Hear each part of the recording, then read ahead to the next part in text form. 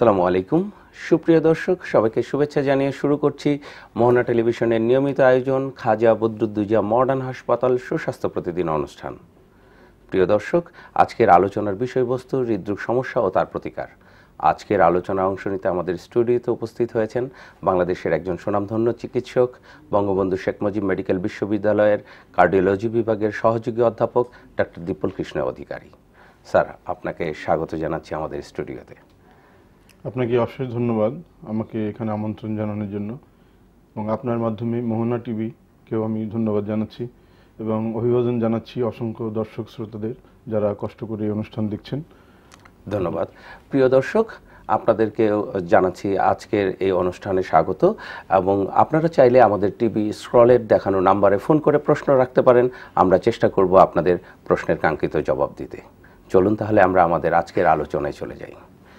Sir, আপনি একজন হৃদরোগ বিশেষজ্ঞ। আপনি নিশ্চয়ই দেখেছেন যে হৃদরোগের সমস্যার কারণে কত সংখ্যক মানুষ অকালে প্রাণ হারায়, কত আপনজনের জন্য আমাদের হৃদয়ে হাহাকার জাগে।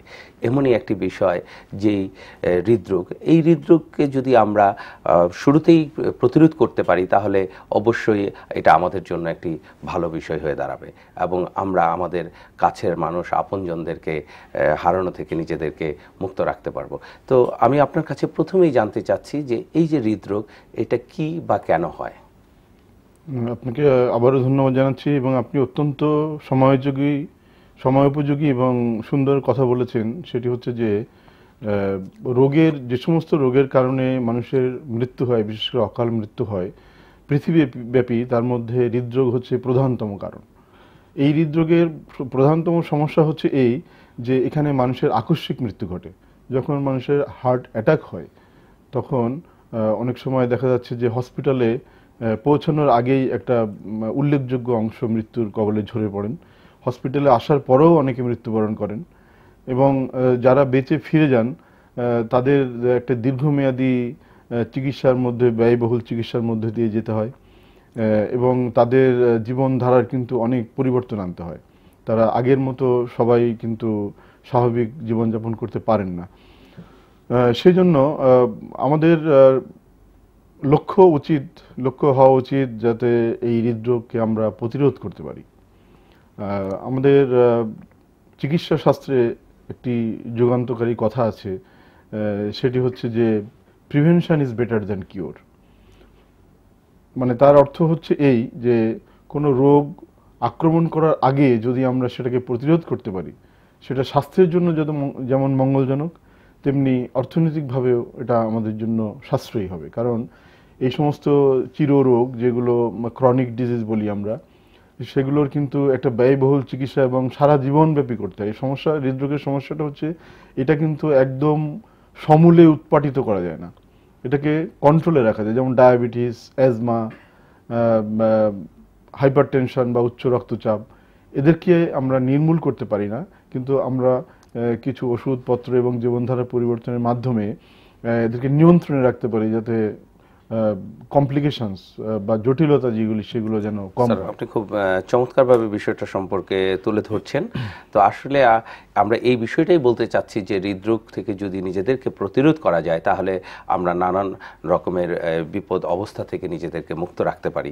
তো প্রথমে আপনি বলেছেন যে জীবনের পাশাপাশি আমাদের যদি আমরা বেঁচে থাকি তাহলেও অর্থনৈতিক ঝুঁকি রয়েছে, সেখান থেকেও আমরা মুক্ত থাকতে পারি। তো এই যে হৃদরোগ, হৃদযন্ত্র বা হৃদপিণ্ড, এটা হচ্ছে শরীরের একটা অঙ্গ, যে অঙ্গের মাধ্যমে সারা শরীরে রক্ত সঞ্চালিত হয়ে থাকে, এবং শরীর এটার উপরে প্রভাব পড়লে তার অন্যান্য অঙ্গের উপরেও এর একটা প্রভাব বিস্তার হয়। তো এই যে হৃদপিণ্ড, এর মধ্যে আসলে কি ধরনের রোগগুলো হয়ে থাকে? হ্যাঁ, আপনি ঠিকই বলেছেন যে হৃদযন্ত্র বা হার্ট, এটি হচ্ছে একটা কেন্দ্রীয় অঙ্গ, সেন্ট্রাল অর্গান, যেটা দিয়ে সারা শরীর রক্ত প্রবাহ হয়। এবং আমরা জানি রক্তের মাধ্যমে অক্সিজেন এবং অন্যান্য যে সমস্ত খাদ্য, নিউট্রিয়েন্টস বলি আমরা, সেগুলো বিভিন্ন অঙ্গ প্রত্যঙ্গে এবং প্রতিটি কোষে সাপ্লাই দেওয়া হয়। তো কোনো কারণে যদি হার্ট তার এই ভূমিকা পালন করতে ব্যর্থ হয়, কিছুক্ষণের জন্য যদি হার্ট বন্ধ হয়ে যায়, তাহলে আমাদের মৃত্যু অবশ্যম্ভাবী। এবং যদি এই হার্টের দুর্বলতার কারণে বিভিন্ন অঙ্গে রক্ত সঞ্চালনও কমে যায়, তাহলে ওই অঙ্গসমূহ কিন্তু নিউট্রিশনের অভাবে ভুগবে, পুষ্টির অভাবে ভুগবে, সেখানে নানা রকম জটিলতা দেখা দিবে। অনুষ্ঠানের শুরুতে একজন দর্শক রয়েছেন। দর্শক আমরা সাথে আছি, সংক্ষেপে আপনার সমস্যার কথা তুলে ধরুন। আসসালামু আলাইকুম। ওয়ালাইকুম আসসালাম। আমি লুৎফর রহমান বলছি গাজীপুরের ইসলামপুর থেকে। জি, শুনতে পাচ্ছি। আমার দুটো প্রশ্ন। নাম্বার 1, যে আমার বাপ চাচারা 4 ভাই, আমার বাবা এবং এক চাচা কার্ডিয়াক অ্যাটাকের কয়েক ঘন্টার মধ্যে এবং অপর 2 চাচা কার্ডিয়াক অ্যাটাকের মিনিটের ফ্র্যাকশনাল সময়ের মধ্যে দুনিয়া থেকে বিদায় হয়েছেন। আমার বয়স এখন 58। আমি জানতে চাচ্ছি যে হার্ট ডিজিজের জেনেটিক থ্রেট আছে কিনা এবং মেডিকেল সায়েন্সের হিসাব মতে আমার সতর্কতা অবলম্বন দরকার কিনা। আর দ্বিতীয় প্রশ্নটা হচ্ছে, নিয়মিত ভেজাল ও বিষাক্ত খাবার গ্রহণ এবং প্রতিদিন দীর্ঘ সময় মোবাইল সহ বিভিন্ন ইলেকট্রনিক ডিভাইস ব্যবহারের ফলেও হার্ট ক্ষতিগ্রস্ত হচ্ছে কিনা। ধন্যবাদ। দর্শক স্যার, আমাদের নিয়মিত দর্শক যে প্রশ্নটি করেছেন, বলেছেন দুটি, আসলে প্রশ্ন করেছেন তিনটি। তো জেনেটিক কোনো রিলেশন রয়েছে কি? আমার মনে হয় লুৎফর রহমান সাহেব খুবই বিজ্ঞ মানুষ, উনি প্রশ্নের মাধ্যমে ওনার উত্তরটাও দিয়ে দিয়েছেন এবং আমার মনে হয় উনি খুব লেখাপড়া জানা মানুষ। উনি একদম সঠিকভাবে বলেছেন যে হার্টের কয়েকটি রোগ যেগুলো আসলেই জেনেটিক প্রভাব খুবই মারাত্মক। যেমন আমরা এই ইসকেমিক হার্ট ডিজিজ, যেটা হার্ট অ্যাটাকের একটা পর্যায়ে, এইসব ক্ষেত্রে কিছু রিস্ক ফ্যাক্টরের কথা বলি, সরাসরি কারণও বলি কিছু কিছু, কিন্তু রিস্ক ফ্যাক্টরের মধ্যে মেজর কিছু রিস্ক ফ্যাক্টর আছে। তার মধ্যে সব থেকে একটা বিষয় দেখা যাচ্ছে যে মেজর 4-5টা রিস্ক ফ্যাক্টরের মধ্যে একটি হচ্ছে উচ্চ রক্তচাপ, দ্বিতীয় হচ্ছে ডায়াবেটিস, তৃতীয় হচ্ছে রক্তে কোলেস্টেরলের মাত্রা অত্যধিক এবং ধূমপান, এবং সর্বশেষ যদিও আমরা বলছি কিন্তু এটা একটা ইম্পর্টেন্ট ফ্যাক্টর হচ্ছে জেনেটিক মেকআপ। মানে আমার ফার্স্ট ডিগ্রি রিলেটিভ কারো যদি হৃদরোগের ইতিহাস থাকে তাহলে আমি খুবই রিস্কের মধ্যে থাকব। সেই হিসেবে লুৎফর রহমান সাহেব কিন্তু ঠিকই বলেছেন যে ওনার কিন্তু রিস্ক ফ্যাক্টর আছে। তাহলে স্যার জেনেটিক রিস্ক ফ্যাক্টর থেকে আমরা কিভাবে মুক্ত থাকতে না, এখানে একটা আমাদের মেডিকেল শিক্ষায় একটা ইম্পর্টেন্ট হচ্ছে যে আমরা বলি রিস্ক ফ্যাক্টর হচ্ছে 2 রকমের, একটা হচ্ছে মডিফায়েবল রিস্ক ফ্যাক্টর আর একটা হচ্ছে নন modifiable risk factor. Modifiable risk factor হচ্ছে যে কিছু কিছু ফ্যাক্টরকে আমরা নিয়ন্ত্রণ করতে পারি। আমরা এই প্রশ্নটিও নিয়ে নিচ্ছি, তারপরে আলোচনা আসছে। প্রিয় দর্শক, আমরা আপনার সাথে আছি, সংক্ষেপে আপনার সমস্যার কথা বলুন। আসসালামু আলাইকুম। ওয়ালাইকুম আসসালাম। আমি চিটাগং থেকে বলছি দাদা। জি। আসলে আমার হাজবেন্ড মারা গিয়েছিলেন আজ 1 মাস হলো। উনি হঠাৎ হার্ট অ্যাটাক করলেন।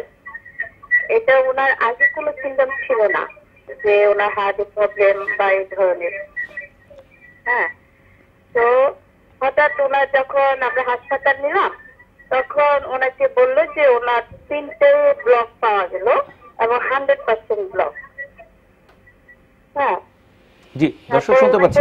যে ওনার প্রশ্নটি কি? ওনাকে যখন হাসপাতাল নেওয়া হলো, ওরা ডাক্তার বললো ওনার হার্ট রেসপন্স করছে না, ব্লাড পালসও পাচ্ছে না। হ্যাঁ, প্রিয় দর্শক, আপনি কি জানতে চাচ্ছেন? কিন্তু কিন্তু আমি তো আগে ওনার এ ধরনের কোনো সিমটম ছিল না। এখন কেন হলো এটাই তো প্রশ্ন। হৃদরোগে ওনার যে হৃদরোগটা আছে আমরা কিভাবে বুঝবো? আগে তো বুঝি নাই। দর্শক সাথেই থাকুন। স্যার, আমরা দ্বিতীয় জনের প্রশ্নে আসবো। প্রথম জন আমি একটু লুৎফর রহমান সাহেবের শেষ প্রশ্নটির উত্তর দিয়ে আমি এই চিটাগংয়ের যে ভদ্রমহিলা ফোন করেছিলেন ওনার প্রশ্নে আসব, এবং আমার মনে হয় লুৎফর রহমান সাহেবের প্রশ্নের উত্তর দিতে গেলেই উনি অর্ধেক উত্তর পেয়ে যাবেন। সাডেন ডেথ দেখবেন যে পৃথিবীব্যাপী একটা দুঃস্বপ্ন বলতে পারেন। তো সাডেন ডেথের মধ্যে সব থেকে গুরুত্বপূর্ণ যে কারণ সেটি হচ্ছে ইসকেমিক হার্ট ডিজিজ এবং হার্টের আরও কিছু অনিয়মিত হৃদস্পন্দন বলে কিছু ভ্যারাইটি আছে সেগুলো।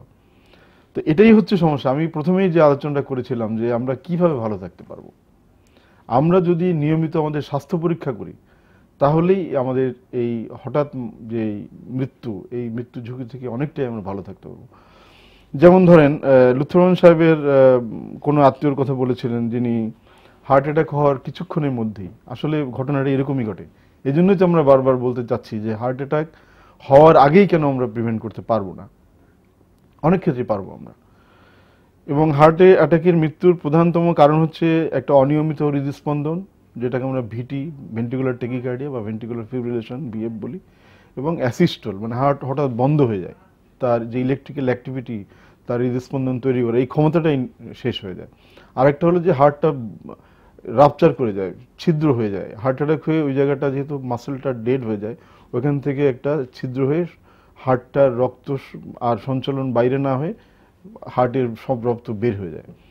এটাকে বলে রাপচার, ভেন্ট্রিকুলার রাপচার। সো এইসব কারণে কিন্তু মেইনলি আপনার সাডেন কার্ডিয়াক ডেথ হয়। এখন চিটাগাংয়ের যে ভদ্রমহিলা উনি প্রশ্ন করেছে আমরা কিভাবে বুঝবো, বোঝার উপায় হচ্ছে যে আমাদের নিয়মিত স্বাস্থ্য পরীক্ষা। আমরা বলেছি যে হৃদরোগ, বিশেষ করে ইসকেমিক হার্ট ডিজিজের জন্য মেজর 5টি রিস্ক ফ্যাক্টর আছে। আমরা এই 5টি রিস্ক ফ্যাক্টরকে যদি অ্যাড্রেস করি তাহলে আমাদের হৃদরোগের সম্ভাবনা অনেকটাই কমে যাবে। তাহলে আমাদের কি করতে হবে, মাঝে মধ্যে আমাদের ব্লাড প্রেশার চেক করতে হবে, আমাদের ব্লাড সুগার পরীক্ষা করতে হবে, বছরে একবার হলেও নিয়মিত স্বাস্থ্য পরীক্ষা করতে হবে, রক্তের কোলেস্ট্রল পরীক্ষা করতে হবে, আরও কিছু বায়োকেমিক্যাল মার্কার্স আছে সেগুলো দেখতে হবে। এগুলোকেই যদি আমরা কন্ট্রোল করতে পারি, কারো যদি ডায়াবেটিস থাকে সেটাকে নিয়ন্ত্রণ করতে পারি, যদি ধূমপান দর্শক রয়েছেন, দর্শক আমরা সাথে আছি, সংক্ষেপে আপনার প্রশ্নটি করুন। আসসালামু আলাইকুম। ওয়ালাইকুম আসসালাম। স্যার ভালো আছেন?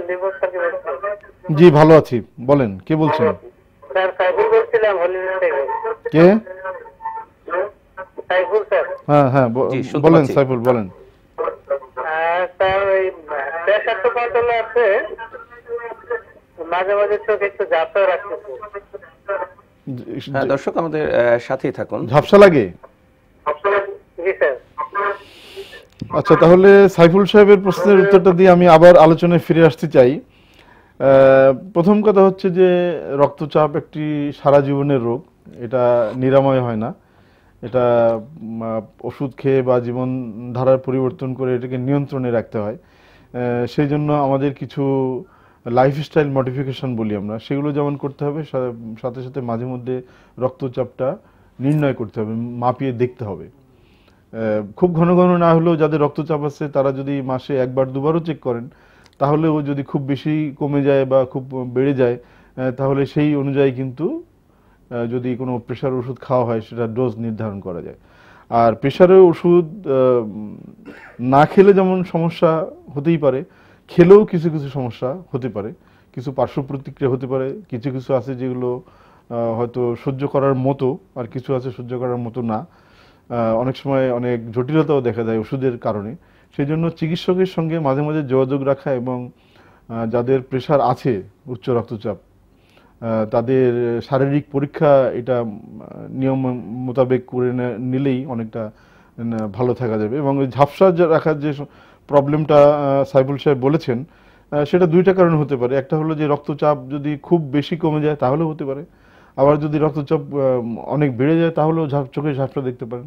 অথবা অ্যান্টিহাইপারটেনসিভ ওষুধগুলোর একটা স্বীকৃত সাইড ইফেক্ট হচ্ছে যে একটা পজিশন থেকে আরেকটা পজিশনে গেলে ব্রেনে রক্ত চলাচল সাময়িক একটু কমে যায়। যেমন বসা থেকে দাঁড়ালে মনে হয় যেন মাথাটা একটু ঘুরে যাচ্ছে বা একটু ঝাপসা লাগছে, এটা কিন্তু স্বীকৃত সাইড ইফেক্ট।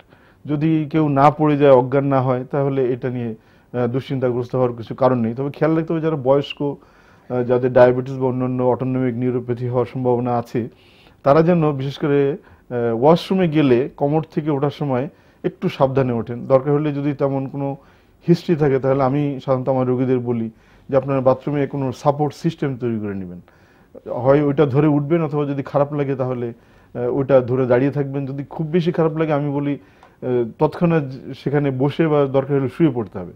তাহলে ব্রেনের রক্ত চলাচলটা স্বাভাবিক হয়ে গেলে তখন এই মাথা ঘোরানো বা অজ্ঞান যে এই অবস্থাটা, এটা আমরা প্রিভেন্ট করতে পারবো। ধন্যবাদ। এবার আমরা আমার মনে হয় থেকে সুন্দর সুন্দর তথ্য জানছিলাম। এই লুৎফর রহমান সাহেবের খাদ্য সংক্রান্ত কিছু আলাপ, এটা নিয়ে আমি আপনার পরবর্তী আলোচনা দিতে চাচ্ছি। ধন্যবাদ স্যার, আমরা আসবো আপনার এই গুরুত্বপূর্ণ বিষয়গুলো নিয়ে আমরা আবারও আলোচনা করব। আমরা ছোট্ট একটি বিজ্ঞাপন বিরতিতে যেতে যাচ্ছি।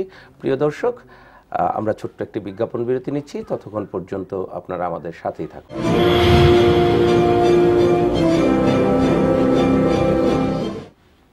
সুপ্রিয় দর্শক, বিজ্ঞাপন বিরতি শেষে আমরা ফিরছি খাজা বদরুদ্দুজা মডার্ন হাসপাতাল সুস্বাস্থ্য প্রতিদিন অনুষ্ঠানে। আমরা আমাদের মূল আলোচনায় ফিরে যাচ্ছি। স্যার, আপনার সাথে আমরা যে আলোচনা করছিলাম সেখানে বিভিন্ন দর্শক যে প্রশ্নগুলো করেছিলেন সেই প্রশ্নগুলো ঘুরে ফিরে আমাদের টপিকসের সাথে খুবই প্রাসঙ্গিক একটি বিষয়, যে কিভাবে আসলে হৃদরোগ থেকে প্রতিরোধ করা যায় এবং এই যে হঠাৎ করে হার্ট অ্যাটাক হয়ে যায় এই সমস্যাটা আগে কি করে বুঝবো। তো আপনি খুব চমৎকারভাবে আমাদেরকে বিস্তারিত বলছিলেন যে হৃদরোগ আগে থেকে বোঝার জন্য যে রিস্ক ফ্যাক্টরগুলো রয়েছে সেই রিস্ক ফ্যাক্টরগুলোকে আমাদেরকে প্রিভেন্ট করতে হবে এবং নিয়মিত স্বাস্থ্য পরীক্ষা করতে হবে এবং প্রয়োজনে চিকিৎসকের পরামর্শ নিতে হবে। সো আপনার কাছ থেকে আমি আবারও জানতে চাচ্ছি যে আমাদের একজন দর্শক প্রশ্ন করেছিলেন যে ভেজাল খাদ্যের সাথে হৃদরোগের কোনো সম্পর্ক রয়েছে কিনা। আমি আগেই বলেছি যে লুৎফর রহমান সাহেব অত্যন্ত বিজ্ঞ মানুষ, উনি ঠিকই ধরেছেন। উনি দুইটা বিষয়ের উপরে সব থেকে বেশি গুরুত্ব দিয়েছেন। একটি হচ্ছে খাদ্য, দ্বিতীয় বিষয় হচ্ছে যে মোবাইল ফোন। এবং এটা নিয়ে বিস্তর গবেষণা হয়েছে। প্রত্যেকটা গবেষণার বিষয়বস্তু এবং তার যে সারসংক্ষেপ, সেখানে খাদ্য এবং এই ধরনের মোবাইল ফোনের যেই রেজাল্ট পাওয়া গেছে সেগুলো খুবই নেতিবাচক। প্রথমে আসি খাদ্যে। খাদ্য আমাদের জীবনে একটা খুব প্রয়োজনীয় উপসঙ্গ হলেও এই খাদ্যই আমাদের অনেক সময় হিতে বিপরীত বা আমাদের স্বাস্থ্য ঝুঁকির মধ্যে নিয়ে আসে। যেমন আমি মজা করে আমার অনেক রোগীদেরকে বলি যে যাদেরকে আমরা পানি কম খেতে বলি হার্ট ফেলের কারণে, বলি বলেন তো পানির অপর নাম কি? তো ম্যাক্সিমাম রোগীরা বলে পানির অপর নাম জীবন।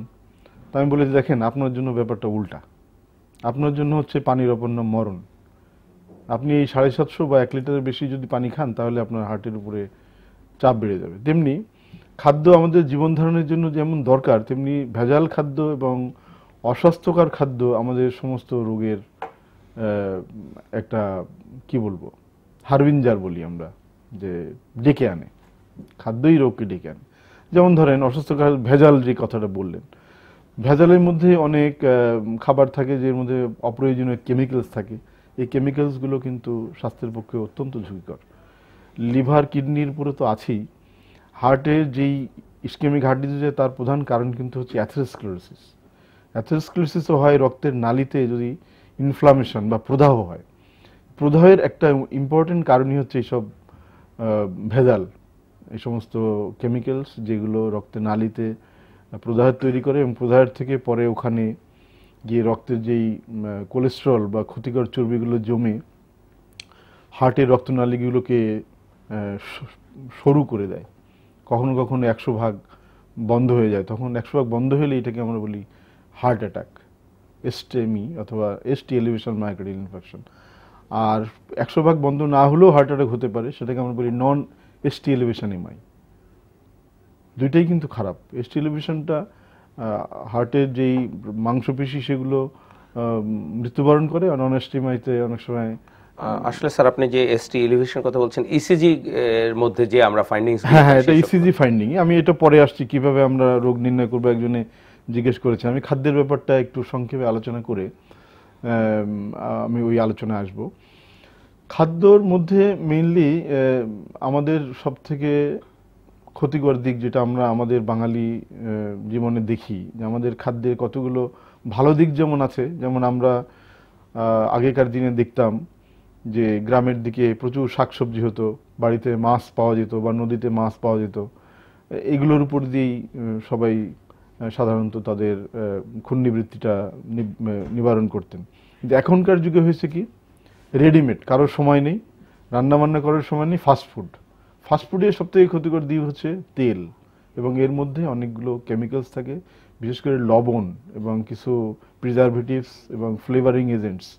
এইগুলো হৃদরোগের জন্য খুবই ঝুঁকিপূর্ণ। এবং অসম্পৃক্ত চর্বি, যেটাকে আনস্যাচুরেটেড ফ্যাট বলা হয়, এটা হৃদরোগের একটা ইম্পর্টেন্ট কারণ, খুবই গুরুত্বপূর্ণ কারণ। সেই জন্য আমাদের এখন থেকেই যারা বাচ্চার বাবা মা আছি, আমাদেরকে কনসাস হতে হবে যে বাচ্চারা যেন ফাস্টফুড না খায় এবং এই সম্পৃক্ত যে চর্বি, স্যাচুরেটেড ফ্যাটস, এইগুলো যেন না খায়। এইগুলো খুবই ক্ষতিকর জিনিস। এর পরিবর্তে আমাদের যেটা খেতে হবে সেটা হচ্ছে তাজা শাকসবজি, লবণ পানির মাছ, হ্যাঁ, বিশেষ করে যেগুলোতে ওমেগা 3 ফ্যাটি অ্যাসিডস বেশি থাকে সেইগুলো। এগুলো বেশি করে খেলে আমাদের যে ক্ষতিকর কোলেস্টেরল এগুলো কমে বরং কিছু উপকারী কোলেস্টেরল আছে, এইচডিএল কোলেস্টেরল বলি আমরা, সেগুলোর পরিমাণ বেড়ে যায় এবং তাতে যেই হৃদযন্ত্রের রোগ হওয়ার সম্ভাবনা, হার্ট অ্যাটাকের সম্ভাবনা, এবং অনেক সময় অনিয়মিত হৃদস্পন্দন যে ভ্যারাইটিটা, সেই রোগের সম্ভাবনা অনেকটা কমে যায়। স্যার খুব চমৎকারভাবে আজকে বলছিলেন যে হৃদরোগ থেকে কিভাবে আমাদেরকে বেঁচে থাকতে হবে। সত্যিকার অর্থে আপনার কাছ থেকে আমরা যে তথ্যগুলো পেলাম সেগুলো হচ্ছে হৃদরোগের যে কারণগুলো রয়েছে বা রিস্ক ফ্যাক্টরগুলো রয়েছে সেগুলো থেকে নিজেদেরকে মুক্ত রাখতে হবে এবং নিয়মিতভাবে স্বাস্থ্য পরীক্ষা করতে হবে, তাহলেই আমাদের হৃদরোগ থেকে বেঁচে থাকা সম্ভব। আমরা অবশ্যই আবারও এই বিষয় নিয়ে আলোচনা করব। আপনাকে অসংখ্য ধন্যবাদ জানিয়ে, প্রিয় দর্শক আপনাদেরকেও ধন্যবাদ জানিয়ে আগামী পর্বে নতুন কোনো বিষয়ে নতুন কোনো বিশেষজ্ঞ চিকিৎসককে নিয়ে আলোচনায় আসব সেই প্রত্যাশা রেখে আপনাদেরকে শুভেচ্ছা জানিয়ে শেষ করছি। ভালো থাকুন, সুস্থ থাকুন, মোহনার সাথেই থাকুন।